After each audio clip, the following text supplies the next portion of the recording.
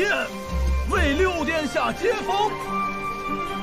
都拿出你们最好的状态，不要因为输了一次踢馆，就把你们的志气都给踢没了。是。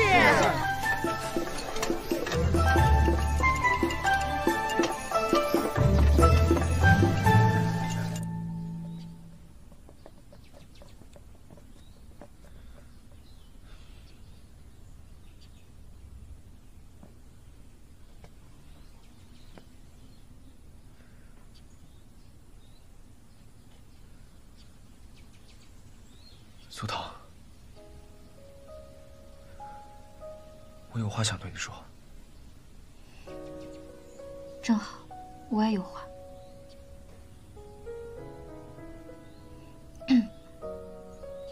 要不，你先说吧。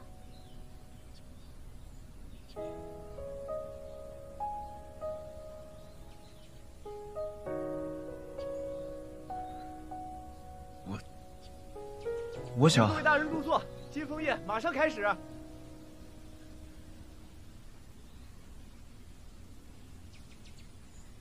兴许现在不是好时机，我们改日再说吧。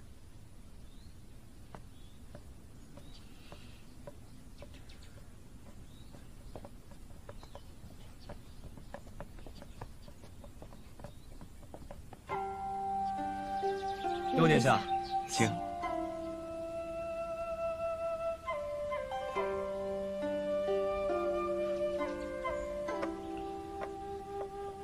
殿下，今天这些菜品和点心是我们花间阁特地为你准备的，您尝尝看。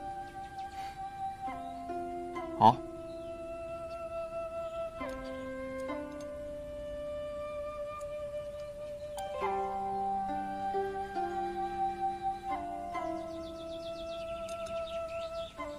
一楠，你怎么不吃啊？我知道你最近胃口不太好，但是今天你可得多吃一点。为我们花间阁的菜品撑撑场面。花岛主，您这是吃饱了？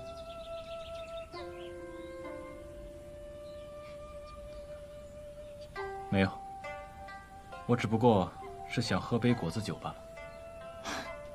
我看花岛主是觉得无聊乏味吧？宴席之上，怎么可以没有歌舞助兴呢？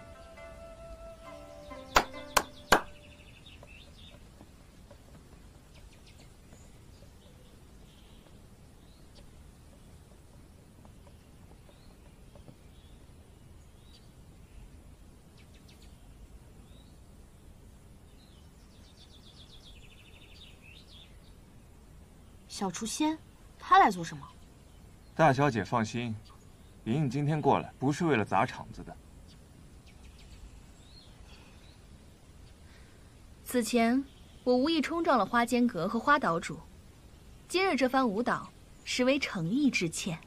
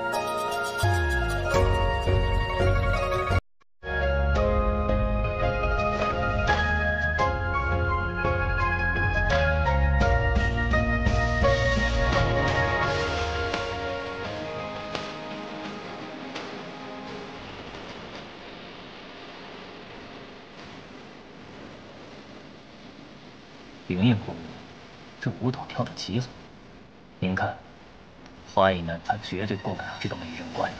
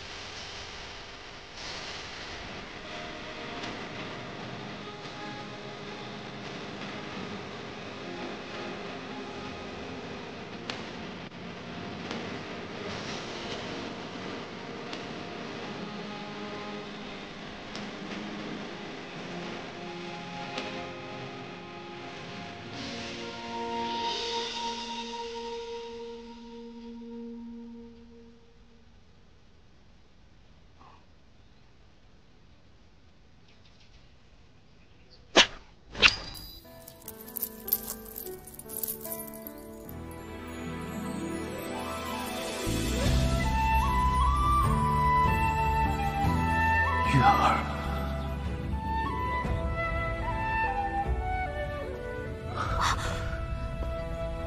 月儿，月儿，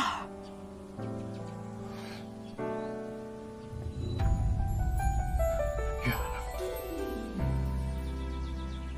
真的是你吗？你回来了。花岛主，您在说什么呢？月儿，我再也不会让你离开了。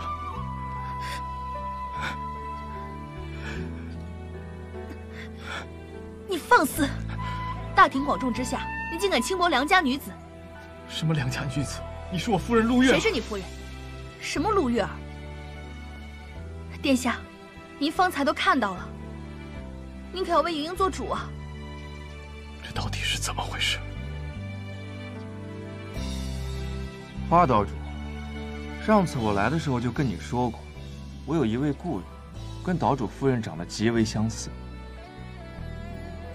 莹莹就是我的那位故人。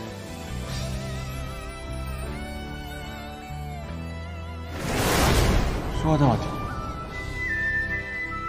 只是尊夫人和我的一位故人长得很像罢了。这一次我特地把莹莹带过来，原本是想让莹莹跟岛主夫人认识一下，不过可惜了，刚来的时候已经听闻岛主夫人去世了。唉，我也是怕诸位太过难过，所以一直没有让莹莹揭开面纱。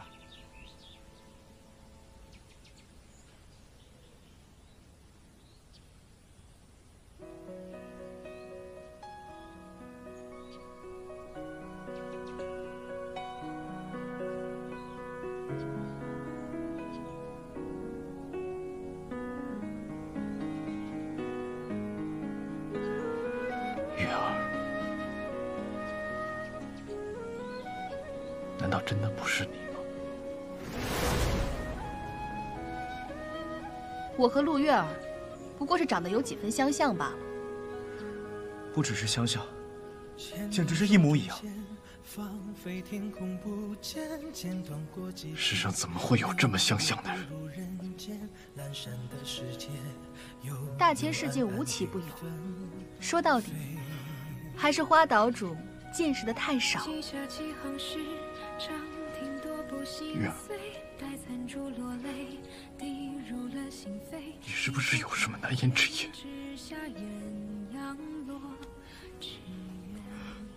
花岛主，我对于您前夫人的遭遇很是同情，但是我汤莹莹与陆月儿绝无半分瓜葛，我与您更是毫无关系。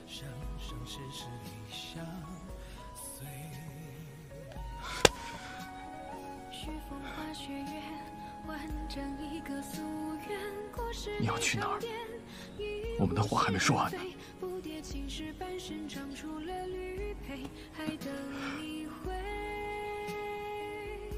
我无也献了，歉也道了，花岛主，我与您两清了。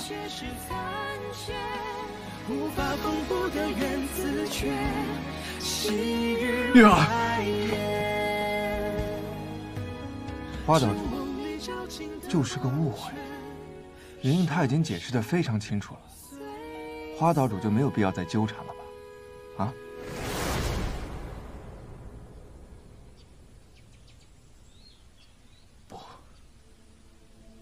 不对劲。岛主，这几日全岛暗中布满了眼线，只要诡异男子露面，必定会被察觉。最后一次发现他的踪迹，便是在此处。当初，南泽和宋燕都有意接近月儿，追踪南泽时，又追到了宋燕所住的客栈。这一切一定有所关联。小雏仙，真是宋燕所说的故人吗？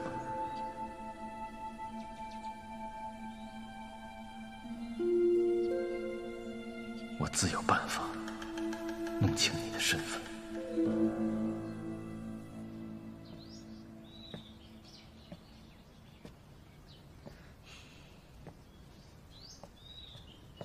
你来了。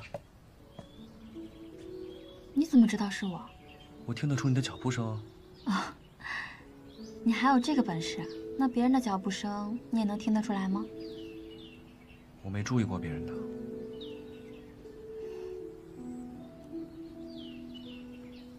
对了，那个小雏仙，你就不怀疑他吗？怀疑，只是我现在还没有想出验证他身份的办法。我有办法可以验验那个小雏仙，明天我就去岛主府一趟。为什么帮我？因为我知道这对你很重要。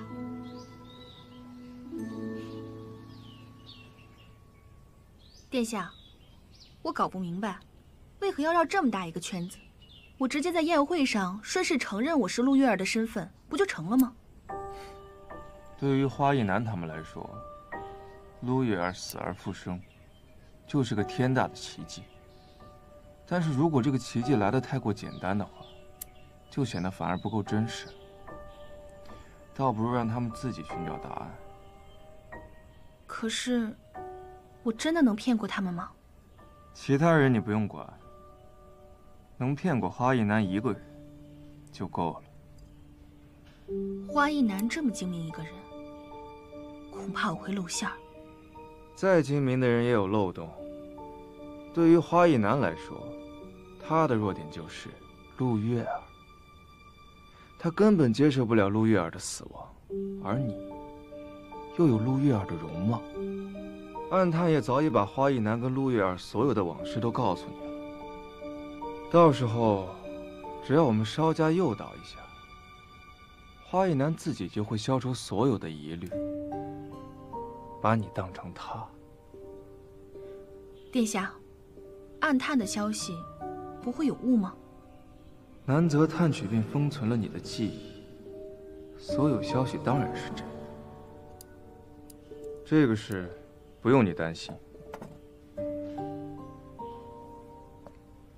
哎，等等。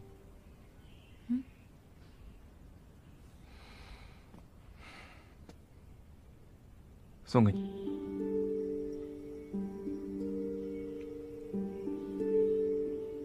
怎么？不喜欢花吗？那倒不是，只是这些折了根茎的花，自然是活不长的。我倒是希望它们……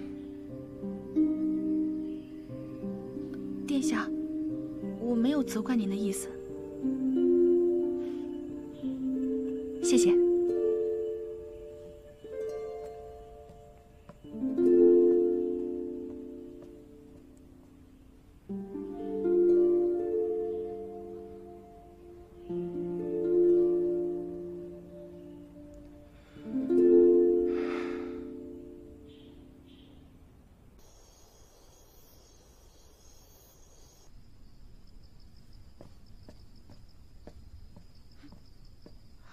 这么快就来？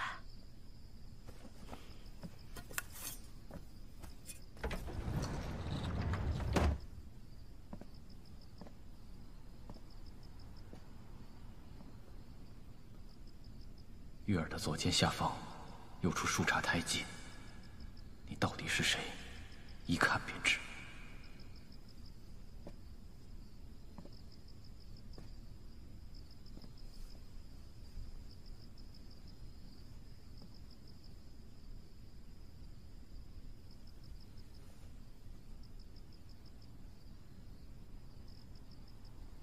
他干嘛脱我衣服？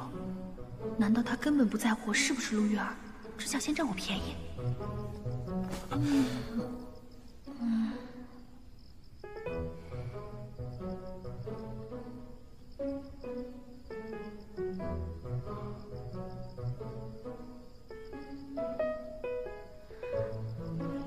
赶紧给我走！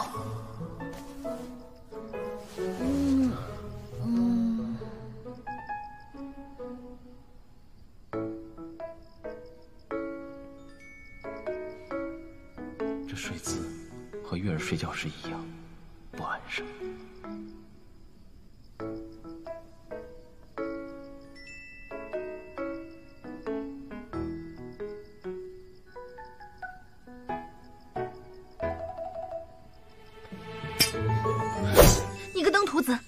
是吧？不，我脱你衣裳只是想看一看。你无耻！我只是想看一。还说！我不该用这么唐突的办法，抱歉。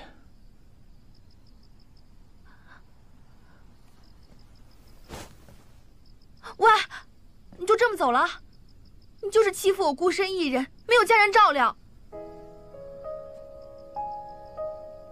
你是孤儿？应该是吧。之前的事情，我都不记得了。你什么意思？上钩了。我只记得这2年的过往，之前的经历，我都不知晓。2年，10亿。但你别以为这样我就拿你没有办法，跟我去找6殿下，我要讨个公道。你想干嘛？先把话给我说清楚。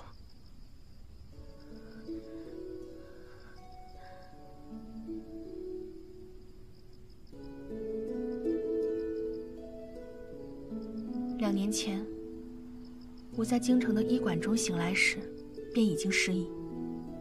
大夫说，是商船上的人在海上救了我。我一直昏迷不醒，船员们到了京城以后，把我送到医馆就离开了。我身上没有钱，就只能在医馆做菜谋生。偶然的机会，被云游四方的金掌勺相中。他说我有厨艺天分，便收我为徒，取名为汤莹莹，还介绍我与6殿下认识。再后来，我厨艺学成，在京城踢馆没有对手，便跟着6殿下来到了花间岛。月儿2年前落海，这都对上了。什么都对上了？兜兜转转，你又回到我身边了。你想干什么？你要是敢做什么出格的举动，我情愿一头撞死在这儿。别怕，月儿，你放心休息，我这便离开。不许你叫我月儿。我明白，你现在不能接受，那我就叫你莹莹。嗯。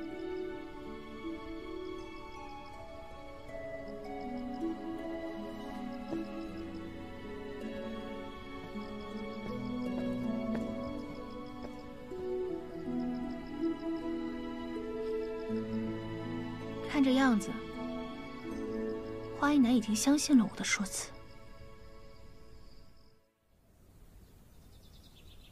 月儿是去到京城后，才和宋燕结交。果然不是宋燕口中的旧友。或许月儿更名改姓，都是宋燕安排的。只是她既然喜欢月儿，为什么还要把她带回来？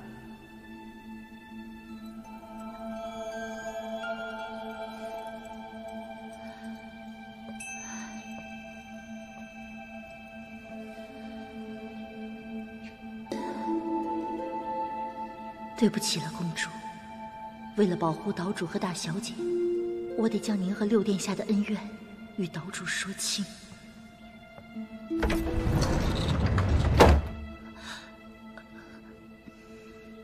江妈妈，今日怎么有闲来我这里？岛主，我有要事要告诉你。钥匙？你说。其实，20多年前，岛主，大小姐突然叫陆家人进府，不知是何用意。八成是冲着莹莹来的。走。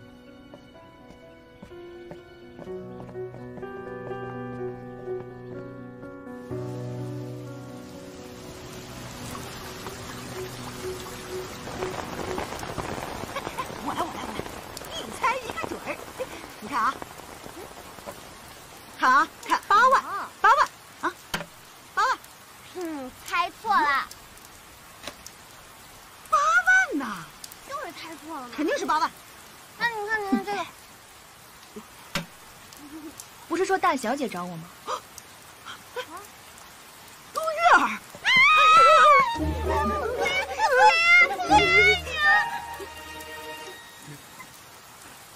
女儿，你回来了。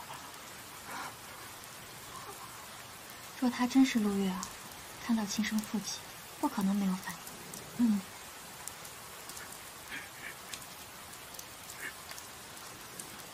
这3个，想必就是陆月儿的娘家人了。月儿，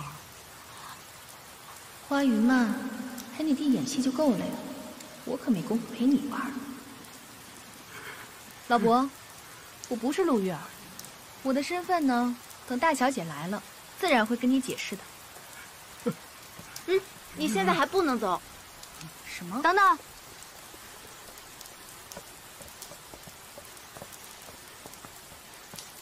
大小姐，您今日把我叫到这儿，究竟有什么意图啊？怕莹莹姑娘在府中寂寞，特地约你过来打麻雀牌。那还真是多谢大小姐关心了。不过呢，我并不会打这麻雀牌。我教你。莹莹今日有急事在身，恕不奉陪。姑娘，就坐下玩一局吧，就假装一回月儿，好不好？哎呀，人家都说了不是月儿，哎，假的，真不了。就是。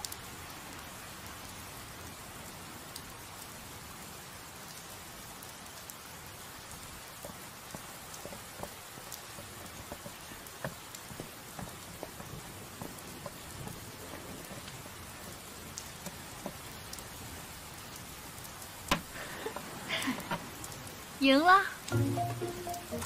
哎呀，什么呀？怎么又是他赢啊？真是邪了门了！不是说你不会玩吗？他确实不会，是我教的，没想到他手气这么旺。好啊，一定是你帮他出老千了。就是。行了，别废话了，赶紧给钱吧。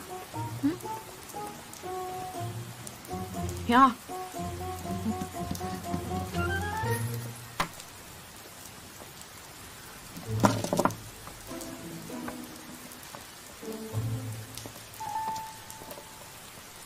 阿姐，你们这是在做什么？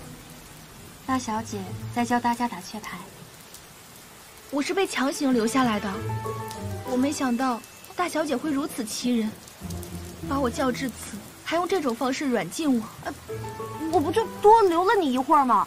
怎么就成软禁你了？这再说，大小姐，我的钱真的都已经输给你了，我现在可以走了吗？不是，那是他赢的。这是他赢的，我说花岛主，我身上真的没有银子了，我可以先离开了吗？当然，我送你。谢谢花岛主。不是，怎么就走了呀？岛主，他怎么走了？老奴还有话要说，改日再说吧。岛主，你走啊！哎，你可别想走啊！我还等着翻盘呢。哎呀，来，再打啊，再打！什么打呀？来，你洗牌。刚才，多谢你为我解围。你见到岳丈，你见到陆老爷，没有想起什么吗？不知。花岛主希望我想起什么呢？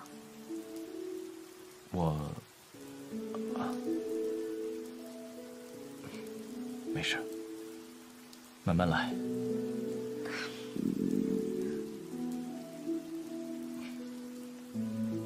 我带你去吃点东西吧。不用了，我自己会做。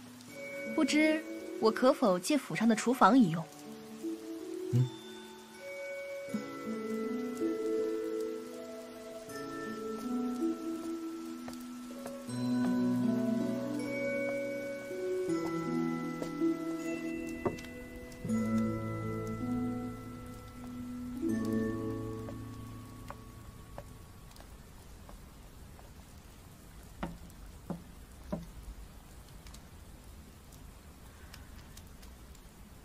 还不走？好机会，再添加把火，让你深信不疑。进来吧。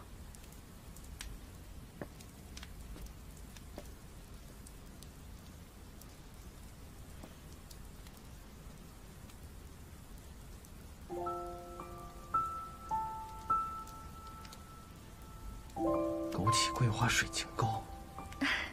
花岛主果然见多识广，今天正好多做了一些，一起尝尝。啊，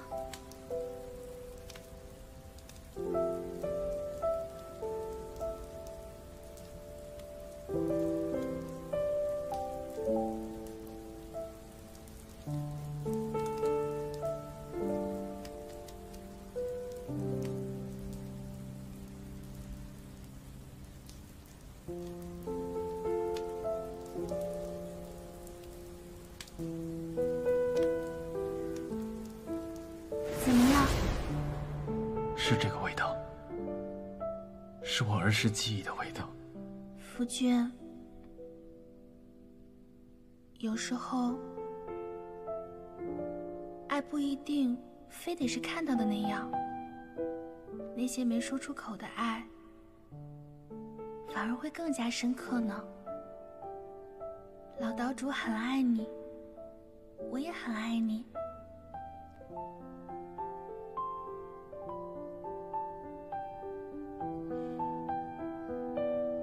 你说的是爱我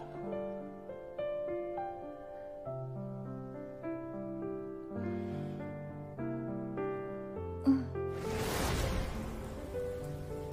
暗探的消息果然靠谱，这个水晶糕的确是他和陆玉儿重要的记忆。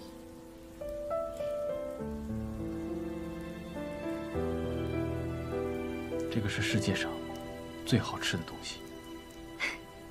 油嘴滑舌。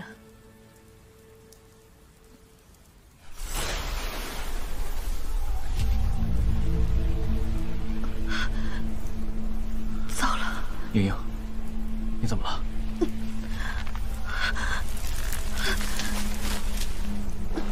帮我拿药。药在哪儿？袖口。袖口。这儿。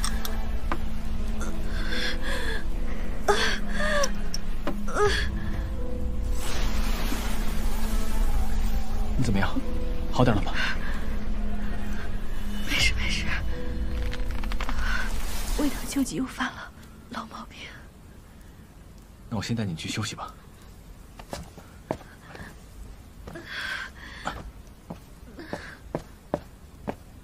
那谢谢了啊，回家。回家，那我就先回去了。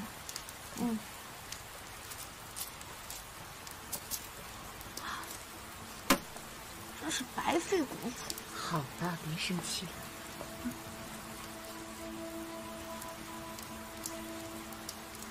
大小姐